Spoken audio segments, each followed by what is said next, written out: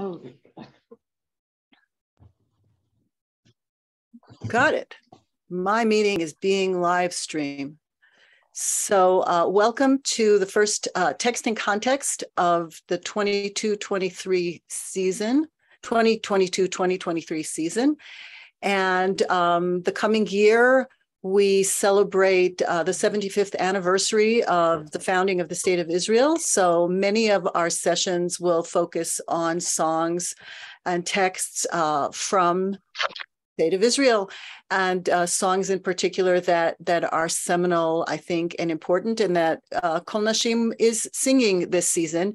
And so we're going to start with Leah Yehi, and I'm going to make sure that I can share sound. And I did send the link, but I'm going to play this recording for you before I give you some background on how and when this recording started. So here is Naomi Shemer on Israel television, and please mute yourselves.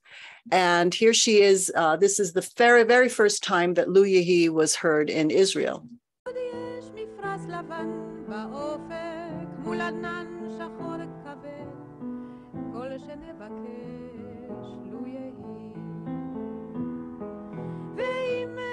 חלונות הערב אור נרות החג רועד כל שנבקש לו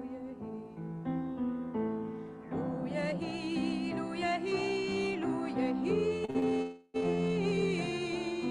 כל שנבקש לו יהי לו יהי לו יהי לו יהי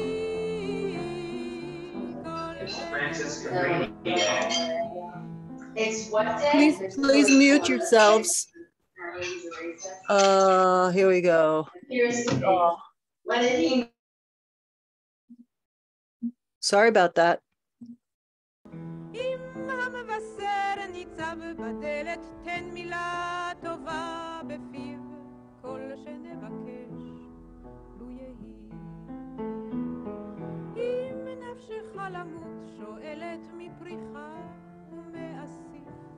כל שנבקש לו יהי לו יהי לו יהי כל שנבקש לו יהי לו יהי לו יהי לו יהי לו יהי כל שנבקש מה קולנות אני שומע כל שופר וכל תופים כל שנבקש לו יהי לו תשמע בתוך כל אלה גם תפילה אחת מפי כל שנבקש לו יהי לו יהי לו יהי לו יהי כל שנבקש לו יהי בתוך שכונה קטנה מוצלת בית קט עם גג אדום כל שנבקש לו יהי זה סוף הקיץ סוף הדרך תן להם לשוב הלום כל שנבקש לו יהי לו יהי לו יהי לו יהי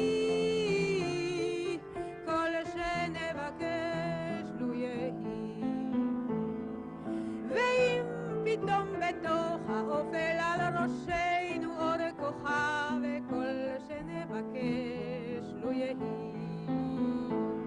אז תן שלווה ותן גם כוח לכל אלה שנאהב וכל שנבקש לו יהי לו יהי לו יהי לו יהי כל שנבקש לו יהי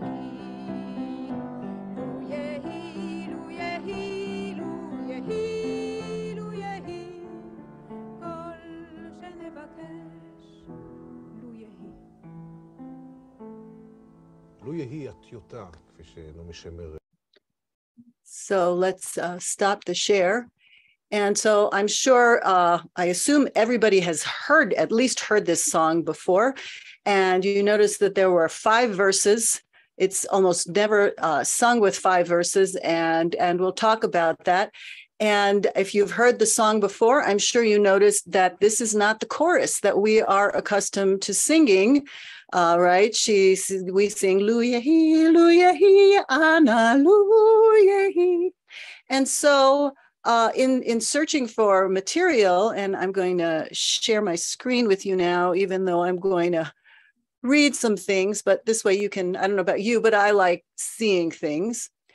And so in the Israel National Library, you can find a quote from Naomi Shemer. And what does she say? She says, I'm reading from here. In the summer of '73, the Beatles' Let It Be was played a lot on the radio. I liked the song, but I didn't like the Hebrew name we gave it, Shehi, may it be. In my heart, I called it Lu Yehi, and I planned to prepare a Hebrew version with this name. That summer, my friend Chava Alberstein asked me to write a new song for her. I told her about my plans for Let It Be, and we both forgot about it. In the days between Kippur and Sukkot, Chava called me and reminded me of that conversation. She said it was urgent. I have a performance for the Pilot's Wives. Let's do it. Which, P.S., as an aside, my own connection, my husband was a pilot at the time in the Israeli Air Force, and he was a POW in Egypt from 1970. He was released after the war. So it's highly likely that his wife and the wives of the other POWs were at this concert. Chava came to my house, and the Hebrew version I prepared for her no longer had anything to do with the original, but rather included the worries and anxieties of the war, which had broken out a day or 2 before. While we're next to my piano singing the new song I had written, still to the tune of Let It Be, my husband, Mordechai Horowitz, came home, having been released from the reserve from reserve duty for a moment. He heard the new song and said, I won't let you waste this song on a foreign tune. This is a Jewish war, and make it a Jewish tune. After a while, Aharon Adin called and asked me to appear on Israel television that evening. Listen to this. On the way to Herzliya Studios in Aharona's car, I changed the tune. And like the words, the new melody already had the size and anguish of the war. It turns out that the Beatles song was in a sense a springboard or a scaffolding for a completely new song. The next day, Erev Sukkot, the new song performed by me was broadcast on TV. I was in Pardes Chana with my friend Batya Strauss. The next morning, I got a call from the Gashashim, a well-known Israeli entertainment group. A car brought me to IDF radio studio. Zico, who is the very well-known Israeli orchestra director, wrote an arrangement, and I recorded the song with the Gashashim. I gave the new score to Chava, and 2 days later, she also sang Lu Yehi on television in its new format.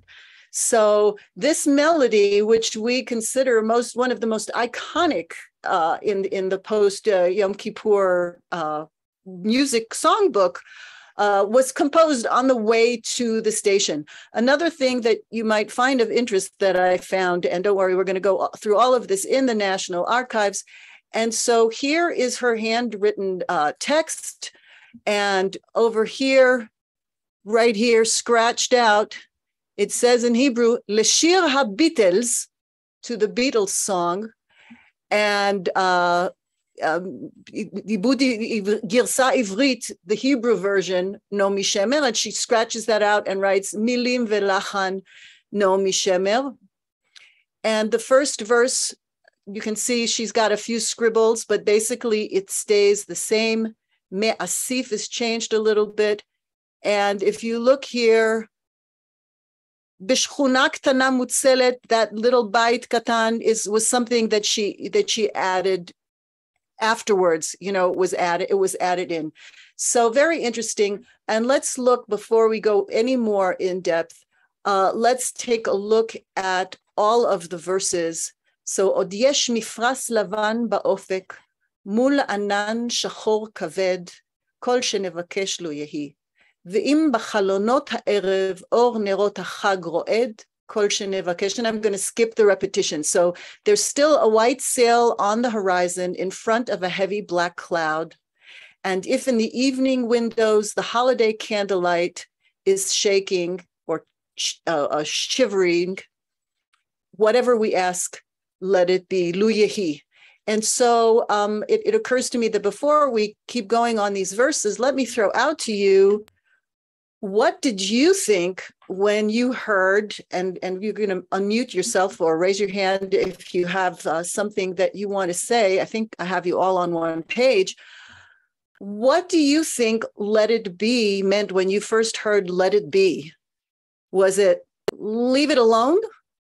Or I hope it will happen? Or something else? Barb, What's the second line? Say again, Barb. I hope it will happen. I hope it will continue. That the lights will continue. That you'll still see that white sail on the horizon. No. I'm talking about the Beatles. Let it be. Let's go back to Let It Be. You mean the Beatles? Oh, yeah. When you first heard Let It Be, Anne. Let the universe take its course. Okay, I always that's what I always thought it was, and as it turns out, anybody else think something else? That's what I was thinking too. Just it's going to happen. It's going to take place. Let it happen. Yeah, I'm agreeing. Yeah, and Claudia. Yes. What is the next line of "Let It Be" so that I have a better understanding? Well, it starts out, when I find myself in times of trouble, Mother Mary comes to me, speaking words of wisdom. Let it be. Okay. I wake up to the sound of music. I don't remember all of it. There will be an answer. Let it be. And so, indeed, Paul McCartney always heard it as chill. Don't worry about it. Things will be okay. Leave it alone. Naomi Shemer never heard it that way. She always heard it as may it happen. And that's why when Israel Radio called it Shiyeh. And there's a song, Tishkach mizeh, yiyeh ma sheyeh. Whatever will be, will be. It's like, don't worry about it. There's no need to worry. Yeh beseder, the quintessential Israeli answer to all problems. Wait long enough, it'll be okay. And as I talked about a little bit in our Kol Nashim rehearsal, the Yom Kippur War changed the way Israel thought about itself. It shook the basic roots of how the country perceived itself. And I actually read somewhere a quote which is wonderful, which was the Yom Kippur War and Lu Yehi was the day the accordion died in Israel. Because all of those wonderful old songs that were often played, and it wasn't the accordion actually practically the instrument, the accordion, but those songs, those old songs, the kibbutz songs and the military songs that we are all one and peace will come and we're at war because we have no choice, but eventually the peace will come. It will be all right because it has to, and after the 6-day war, that much more, because haven't we proven that we're basically indefensible, unbeatable? So why would anybody want to go to war with us, right? It's illogical. So I'm going to go back to the text. Okay, so the first verse is about the white sail on the horizon. So even when things are darkest, and it occurred to me now, in the evening windows, the holiday candlelight is shaking or fluttering. I have never seen such darkness as I saw during the blackouts of Yom Kippur. So if you can imagine, if somebody lights candles for Chag, and remember this is where we're going into Sukkot, you're going to see it through the windows if they leave the windows open. Okay, second line. Im hamvaser omed badelet, ten milah tova befiv. If the herald stands at the door, or the messenger, depending on what translation you're using, put good news in his mouth. אם נפשך למות שואלת מפריחה ומאסיף. If your soul asks to die, and not clear to me, so it could be pricha is flowering, and asif is harvest, but lifroach is also to float away. And asif is also collecting or harvesting in the way if we think of the angel of death harvesting souls. So very, very dark verse. Ma kol anot ani shomea, kol shofar v'kol tupim. What a voice of answer or reply I hear, the sound of a trumpet and the sound of the drums. Of course, we translate shofar as shofar, not necessarily trumpet. Luti shama betoch kol ele gam tefila achat mifi. May my voice be heard among all of these noises.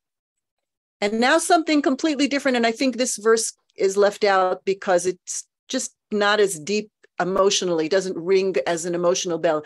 Betoch shchuna ktana mutzelet, bait kat im gag adom. In a small shady neighborhood, a small house with a red roof.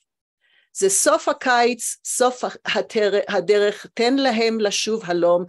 This is the most direct reference to the war. It's the end of the summer. Remember, the war started Yom Kippur.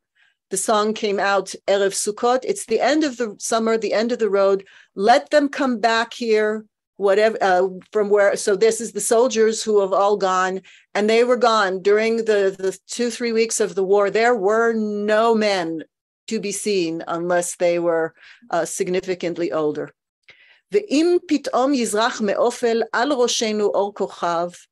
If suddenly a light shines from the darkness over our heads, the light of a star, as ten shalva ve'ten gam koach lechol ele shenohav. So give peace and strength to all those who we love. Kol shenevakesh lu yehi. So I'm going to stop sharing so you can't see my notes, so I can ask you some questions and you don't see the answers that I wrote. So I'm talking, so what kind of associations, and we know that Israeli songwriters live in the world of the sources. They live with the Tanakh, they live with the prayer book. I've told before that I learned lots of songs growing up and didn't know until I came to the United States and started going to services that they were all from the prayer book or quotes from, I didn't know. So what kind of references can you find or did struck you that would be something related to sources, to prayer? Anne?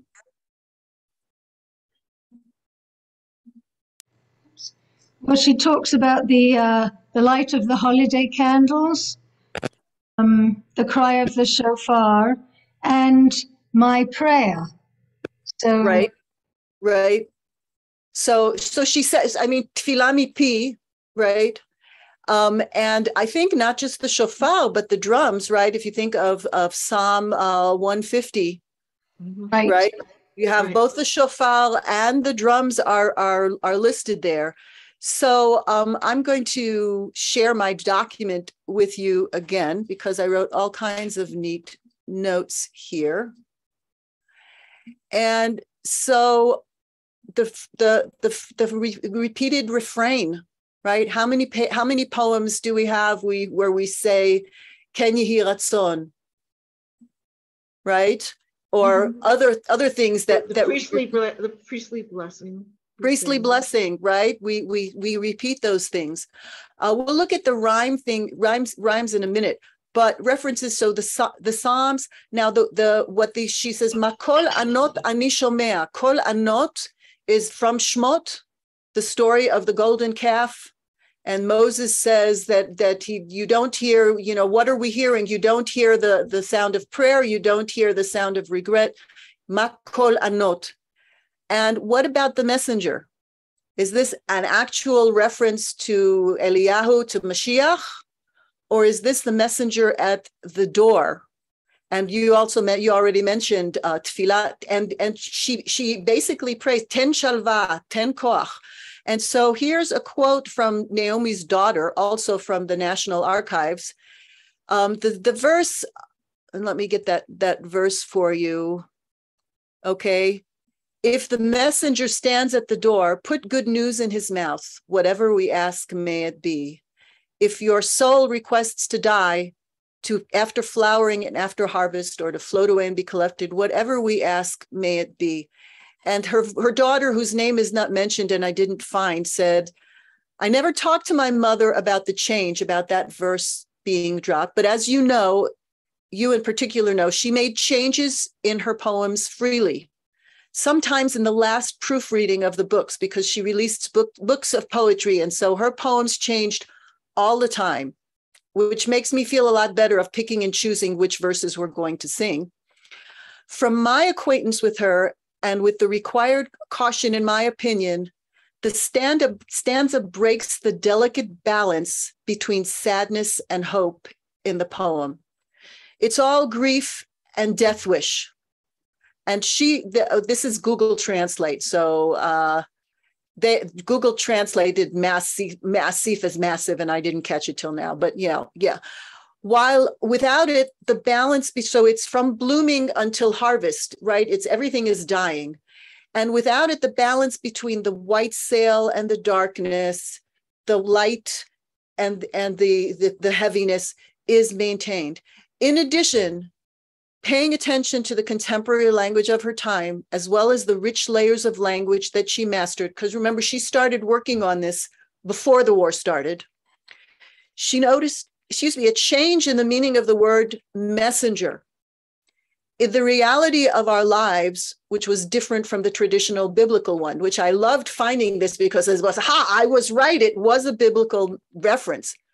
Today in Israel, in the time of the Yom Kippur War, the messengers mean the delegation of the Ministry of Defense. And the news in their mouths is never good.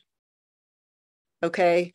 And so you can imagine in sensitivity to all of those families who had a messenger knock at the door, and you knew.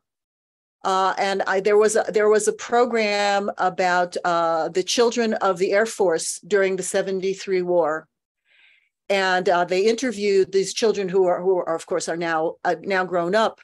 And they would see the cars pull up, and they lived on the Air Force base. So the homes of the families are all in rows, and everybody could see the cars coming down towards the rows.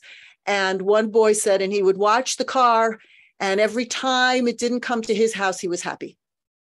And then of course he felt guilty because he knew that one of his friends. So I'm going to give you this link in the chat. If I can find where the heck, there it is. Okay, there's the chat. I'm going to give you this link in the chat if you are interested. It's you can just copy it and hold on to it. There's a very nice in-depth analysis of the text. It is in Hebrew, but Google Translate does not do a bad job. I checked it in Google Translate, and it really does a pretty good job. But except for the translation of the poem, which is absolutely dreadful. So let's look at this again and think about mention of senses, the things that appeal to our different senses. So take a moment to look it over.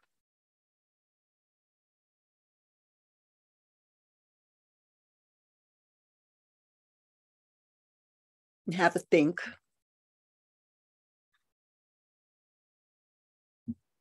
So if we look for sight, what are some of the things that pop out to you that have to do with sight? The white sail. Yeah. The black cloud. Right. The flickering of the candle. Flickering candles. And suddenly rising the light of the star that shines. And I also saw the red neighborhood. The red roof, which I suspect the red roof was part of that. Okay, so, and then. Is there a red roof on our copy or just on your copy? You don't have, I don't remember. I didn't put that verse. I only put in the verses of the 3 verses that we're singing, and we're not singing the messenger and we're not singing the red roof. Okay. So it's on here, but I suspect that part of putting in that additional color was, oh, I mentioned these colors, and so I should put in another color. Okay. How about hearing? Trumpet. The trumpet. The voice of answer. The voice. The drums, we said. Drums. One prayer from my mouth. Right. And I'm going to go back to my notes here so I don't. So vision, right? The light and dark, the colors, right? Shadow, darkness. Hearing, we have kol, right? And make sure that you differentiate. Kol with a kaf means all, and kol with a kuf means voice. Okay, so if you're not reading Hebrew, be careful about that. And then speech, right? Tefillah mipi and shoelet. There's really nothing about touch. All right, so let's start taking a look at her a little bit about the technique of doing this poem, and we're going to go down here first. And this is the reason I'm showing you on PDF and not Word, because Word has like everything underlined in red. All the Hebrew underlined in red is not being words. So her rhyme scheme, and I'll say right out front, in Hebrew, we say ktsat tzolea, which means it limps a little. Her rhymes are not perfect rhymes. And you don't have to scrabble to copy things. I'm happy to send you the document if you want it. Okay, so first, A, B, we repeat the line, A, B. And it repeats, it repeats, it repeats, it repeats, it repeats, it repeats. So they're not perfect rhymes. Lavan ba'ofek, halonot ha'erev, you get the at the end. Kaved ro'ed, yeah, that is a good rhyme. Badelet, shoelet, close, I mean, at least you have the let at the end. Okay. Shomea, kol ele. Yeah, looking at the area. Mutzelet, haderech, well, but and then this is the doesn't rhyme at all. Me'ofel vekoach. No. Her B's are a little better. Kaved, ro'ed, yeah. Tov befiv ume'asif, close. Tupim mipi, not so much. Adom, halom, you have the vowel sounds and the ending consonant. And o kochav, shenohav. So she does, yes, Anne. Don't forget to unmute. I just wanted to comment that it doesn't mean it's just because they don't rhyme perfectly doesn't take away from the strength of the poem. So Agree. It's just a comment on how she wrote it. It's not good or bad. Correct. I agree with you, Anne. Correct. But they're not. But we without making a judgment call, it's hard to use the word perfect and imperfect without it having a judgment. But they're not great rhymes. They're not all great rhymes. And so she uses other things to unify. And I pulled out some of the things that caught my ear and caught my eye. So od and or and nerot. And I have a whole thing with the vowel sounds up here. But she does have repeating vowel sounds that start unifying, that unify the verses better. Okay, as we said, lavan, shachor are those colors. Im, this im is if. Okay, so kol shenevakesh lu yehi, the im, if something happened, and im hamvaser, that e should be gone. Im nafshecha, and then ma, what? And then with that im, I was struck, ve'im pitom, All right. So there's all these and if, and if, and if, and if, and this reinforces the uncertainty of this situation of being at war. What else? Why else? Well, I'm trying to remember. Oh, and then these kol, kol, kol. So this is the or, the light, and the kol, and then tishama. Not sure why I don't remember why I highlighted those. So let's look at this bit here. And I'm going to make a little bit of a space. I can't do that. There's a reason the spaces are why they are, because it won't let me move things around. All right. So if you look at this verse here, okay, and I'm going to so you can see it really struck me. Look how many o, e. עוד יש מפרש לבן באופק מול ענן שחור כבד. There's so many o. ואם בחלונות הערב אור נרות החג רועד. So you do have those as at the end, but in between, right? Because אופק, כבד, ערב, רועד. But there's a lot of as, a predominance of as. There's only these two E's. And if you notice, and I don't know if this has to do with how it sounded, because we know that poets, how do they pick a word? You know, it's very complex how they pick a word. I'm trying to remember the poet, which poet, I think it might have been Joanna Chen, who says that she uses a thesaurus and starts writing out lists and lists and lists of words that are connected to the idea that she wants to convey, and then starts picking out the words that she feels go together. So in gray, I have the E's, and notice how often the E is connected with an M, either before or after. Me, im, me, im, me. Oh, I missed one. No, that's im. So I have to think that there's something about that sound that she wanted to have within the poem itself. If we go to this second verse, that imham vaser omed badelet, if you look at how many fewer, I did it in the pinkish purple because it really pops out. So look at all the O's here, and O is the sound is kol. And if we look at kol shenevakesh lu yehi, O, e, one A, one U. I know is one O, but that kol, which is with a kaf, all that we ask for, unlike this kol, the kol shofar, which is a kuf. Okay, so o, e, u, e, right?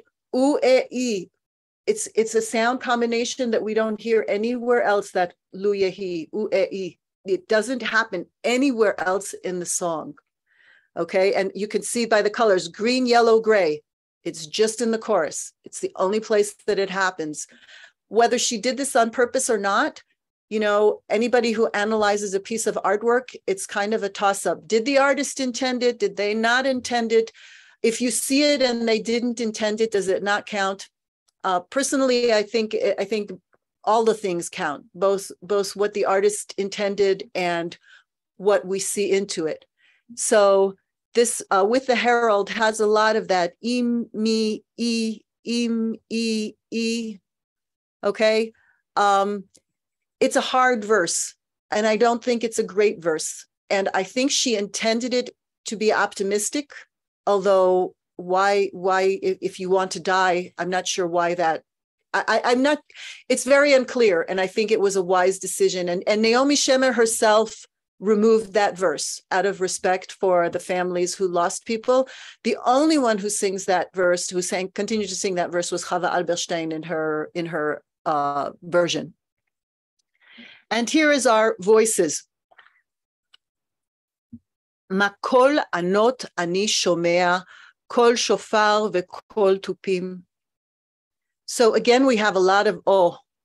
And I think that's another reason why it goes so well when we put it together with the first verse. When we leave out that second verse, we continue that chain of oh, and more az. Okay, ma kol anot ani shomea, kol shofar ve'kol tupim, luti shama betoch kol ele, gam tfila achat mipi. So again, the rhyme here bothers me a little bit, but the line is so beautiful. And because she breaks it up with the refrain, you don't hear it as much. You don't notice it as much. Okay, this fourth verse is also often left out. And it's left out because it doesn't have that white and dark. White and dark. I hear, is there a voice? Am I heard? Is there a light? Is there dark? In a small shady neighborhood, a small house with a red roof, it's hard to take this metaphorically. It's hard to take it in any way other than very practically. So there's a house and somebody inside is waiting for somebody to come home. And that is one of the verses that are stuck that are, I believe, tacked on the side on her manuscript. And finally, ve'im pitom yizrach. Yizrach is rise up. When we talk about the sun, Hashemesh zorachat. When we talk about the moon, all the constellations, zorchim, they come up in the east. Ve'im pitom yizrach me'ofel. Al roshenu or kochav. Again, there's fewer purples than there are here. There's more of the ez. But again, we have the o, e, a, barely any oo's, barely any eames, and it connects orally, A-U-R-A-L, with the first and second verse. And I think that it just feels very satisfying to do it that way. So I think that is going to check and make sure that I didn't miss anything that I wanted to share with you. Oh, okay. So after the song was played on Israel television broadcast, Shemer was flooded with letters. And I'm going to give you this link in the chat. If you want to go there, again, you'll have to copy and paste and put it into Google Translate. It is only available in Hebrew. But there are reams of letters, and they included about a dozen of them, quoted about a dozen of them in the piece. I just read, I think it's Whom by Fire, which is the book about Leonard Cohen and the Sinai. Honestly, the Leonard Cohen stuff didn't interest me too much. His writing is a little bizarre. I'm going to unshare here. But he talks about the stuff about the 73 war was fascinating, very difficult. There were many things that living in the cities we didn't know. There were catastrophic losses from Israeli fire against Israelis. There were horrible things. When I went into the army, I had to learn this whole system of paperwork because people swarmed into the country and they wouldn't wait to be posted. And so many people just hitchhiked their way down to the front and joined their units. They took their uniforms, they joined their units. Tanks were blown up, and you had remnants from 3 different tanks. You had a survivor from here and a survivor from there and 2 survivors from there, and they all joined together and they said, which tank is working? And they went and did that tank. And so it took weeks, besides the technology that we have now that we didn't have then for people to call home. Nobody knew where people were. Nobody knew who was alive, who was dead, who was missing. There's a story in the book about a group that is on a ship. They're planning a mission that ends up not happening. One of the sailors on the mission, brother, was dead. His body was actually on shore, And they didn't tell him that his brother was dead until the mission was canceled because they didn't want to endanger the mission by him knowing. Devastating, horrific stories. And so he includes the story of Dado Elazar, David Elazar, who was the Ramatkal, who was the chief of the military forces at the time. He was ultimately the scapegoat, because really it was a failure of intelligence. It was a failure of the government. There was information that was brought that was disregarded. But as chief of staff, he was the scapegoat. He ended up having to retire. It was very shocking because he was in our living rooms every night. You know, he gave reports and he was in our living rooms every night. For me, as somebody who made Aliyah in 1970, he was my first chief of staff. You know, for most Israelis, you talk about the chief of staff like you know him. You know, you don't talk about General Elazar. It's Dado. Dado's speaking tonight. Shh, be quiet. Dado's got something to say. He died, actually, he was exercising and jumped into a cold pool and had a massive heart attack a few months after the war. But in the Leonard Cohen book, they relay that he heard Yehi on the radio and went into his office and put his head down on his desk and cried. And there were bereaved families who wrote her that suddenly they feel less alone. They feel seen. They feel heard. The messages are unbelievable, and there's a reason that this song has stayed as perennial as it has. I'm going to want to give you a chance if there's anything you would like to add at this point to our conversation. Anne, I had faith. So I wanted to talk about the fragility of the hope. So there's a white sail on the horizon opposite a heavy black cloud. So you see this heavy, massive cloud and a little white sail. And then in the evening, the light of the holiday candle flickers. Yeah. So it's you know, coming and going. And it's a very small light. Yes.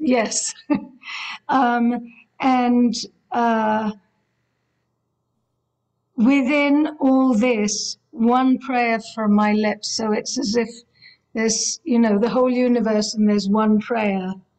And the same with the stars in the darkness, the light of one star. So there's a fragility there. It's there, it's tangible, but it feels like you've got to grab it. But it's still there. But it's still there. It's still there. All of this darkness, you still have that little bit of light. You still have that hope. And I think also you have to work to see the light. That's why you need the strength and the tranquility in order to be able to catch the light or maybe see it. Yeah. It was in Israel at the time very, very, very hard. There was a mythology, and many of the myths continue to be broken as Israel deals with equality of minorities and representation and Ashkenazi privilege and all of that stuff. But there was a mythology that we are a light unto the nations, that Israel is not like other nations, that our politicians are not corrupt, as ridiculous as it seems to have thought that thought. But I mean, but we did, there were things that were going on behind the scenes.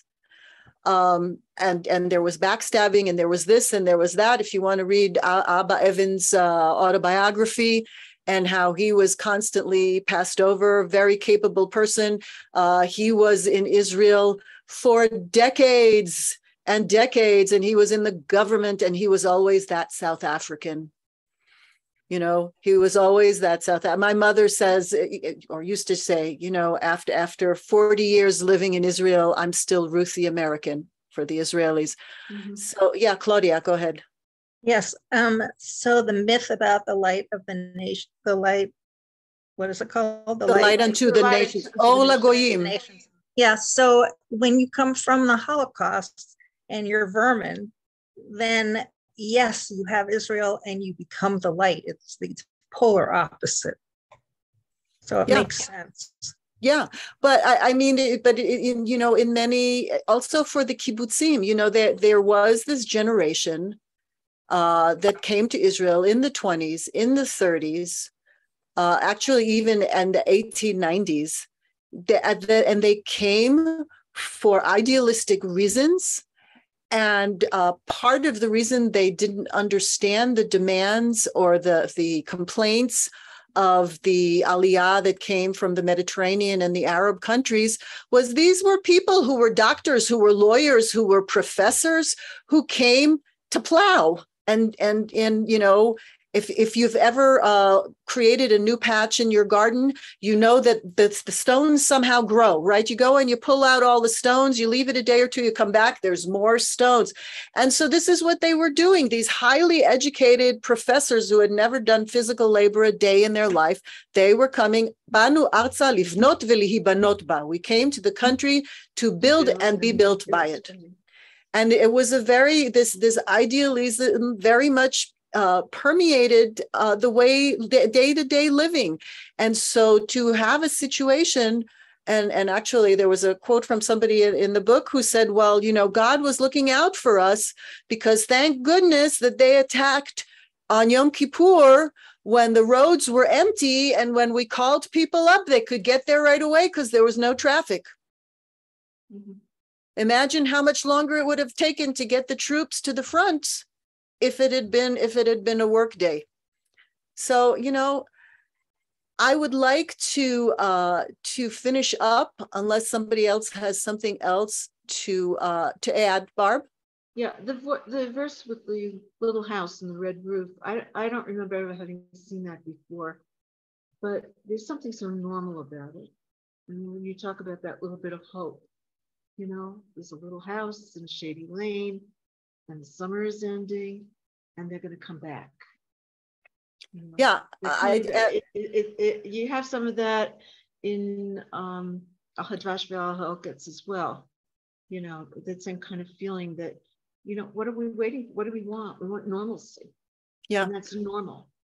But I'm thinking, as you're saying this, I'm thinking that possibly one of the reasons that this verse went away is because there were so many that didn't come back. Could be as well. I mean, I think I shared in rehearsal. So I was 15 during the war, and people who were 3 years older than me, when I met them later in college, there were no men. There were, you'd have 3 or 4 out of 5 men in that grade that died. We were there. I was there right after the 6-day war, and it was very different. And I got there at the time of the Shloshim, and it was pretty hard. It was a mix, absolute astonishment. Oh my God, look what we have now. And, people died. Yeah. This one, we were there in 74 in the summer. So it was, less than a year later. And people were still sort of walking around like. Well, because you have to remember what happened to us? In 67, you still had Tov lamut be'ad artzenu. It's good to die for our country. And Nathan Hale, if I have one life to give, let me give it to my country. And after 73, it was felt that no, the price was too high. Or not even that the price was too high, but that we put faith in our leadership to be as competent as possible to ensure that the losses would be only what was necessary. And Israel was caught with their pants around their ankles. And many died before things could be gotten back together. It was, and I, as I mentioned, my husband was a POW at this time. His group was very, very well known. There were a group of 10 who were in Egypt in Abbasiyah prison, and they're most famous for having translated The Hobbit into Hebrew. It's the unauthorized. It's called the Pilot's Translation, which is better, I think, than the official translation. But my husband became very, very close friends with someone who was, his brother from another mother, and his wife's brother, Amir, who was a pilot. We have people coming in at almost 8, so I'm not sure why. Hi, welcome. Those of you who are just coming in, we're just about wrapping up. And Michelle, I'll comment on your comment in a second. And so Jeff's friend's wife, Nurit, her brother was shot down during the war. And her husband came home as a result of the exchange of prisoners after the war. And so talk about Hadvash Va'oketz. And so, and they were in Abbasiyah for 3.5 years. So her husband came back literally within days of learning that her brother died. And she told me, her husband died 3 years ago. She has finally, in the past year, been able to grieve her brother's death. So it's a complicated place. Michelle, I love your thought, and I have no idea, but it's a good thought. I don't think she had anybody. Her children were very young. She didn't have anybody family in, but we all knew people who died, or I didn't personally. So what I'd like to do to finish up is I have a recording of Yehi sung by Chava Alberstein. And this one does have the words underneath in English, and it is on a background of videos from the Yom Kippur War. While I set up the share, I urge you to get a hanky because I can't watch it without crying. So,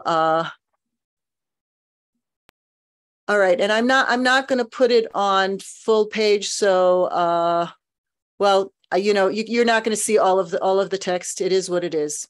Here we go. I'll put it on full screen.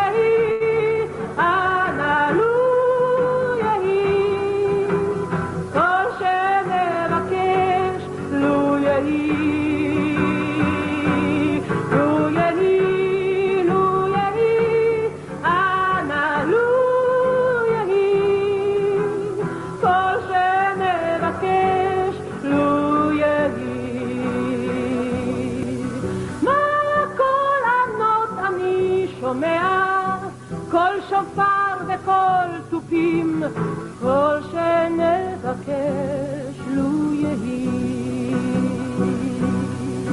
לו תשמע בתוך כל אלה גם תפילה אחת מפי, כל שנבקש לו יהי,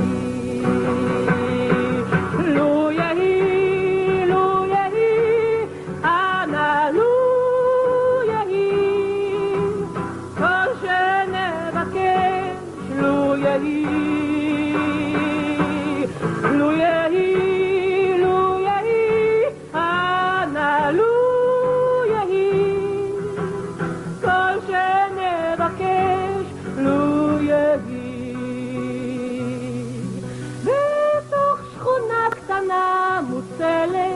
בית קט עם גג אדום, כל שנבקש לו יהי. בסוף הקיץ, סוף הדרך, תן להם לשוב אלון, כל שנבקש לו יהי.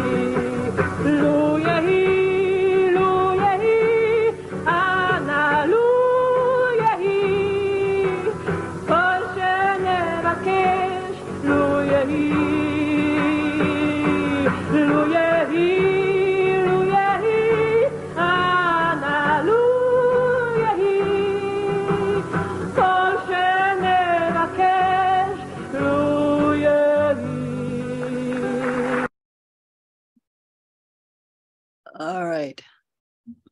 So that's all I have. If you have anything else, thank you, Joyce. I'm looking back. So Naomi Shemer's daughter is Lali, which is probably short for something. Let's see. And I did a Google search and I found actually her obituary in Haaretz. And actually, oh my goodness. So that was where I came up with that, and also in Wikipedia. Naomi's obituary, not Lali's. Naomi's. Yeah. What a loss for us all. And Leon, I think Anne addressed your comment that imperfect rhymes may add to the strength. And I kind of like free poetry myself. But obviously she wanted things to be rhyming-ish. So those of you who entered just before 8 o'clock, I'm sorry if there was some confusion. I thought the reminder that I sent earlier said 7 p.m. Mountain Time. I did that on purpose. So thank you all for coming. There is no text and context next month. This is what you look like, Leon. Mechaya. We are alternating for Sundays. So in November, Mimi Raisin will continue her Jewish Broadway series. And this year she's doing Jewish Leading Ladies. She will be starting with Sophie Tucker. Don't worry, you'll get plenty of mailings about that. The Colorado Hebrew Chorale. Yes, Barb. Is it going to be 7 or 7:30 for her? 7. Everything's at 7. Oh, everything will be 7. And Everything. First Sundays at 7. Mimi determines how long Mimi speaks and how much she has to say. We schedule it for an hour and a half, figuring that better people expect that it'd be longer and it'd be shorter than people at 45 minutes go, no, aren't you done yet? The Colorado Hebrew Chorale is thankful to receive funding from Scientific Cultural Facilities District. And this year we also received a grant from Colorado Creative Industries. We, with great joy, present these programs at no cost. If you are able to go to the Colorado Hebrew Chorale website and make a donation of any size to help us continue giving these free programs, and I know most of you already give us money, and thank you, and more is always good. Oh my goodness. So we have somebody who just got added now. And I'm so sorry, Neets. But yeah, we're just finishing up. Oh, she's not connected yet. Yeah, she is. Oh, there we go. We're just finishing up, but it is recorded. It is on our Facebook page because this was on Facebook Live, and it will be on our YouTube channel. So wishing everybody Gmar Chatima Tova. Have an easy fast. And may the year that is upon us be full of joy and health and no war. Amen. Laila Tov, everybody. Bye-bye. Bye.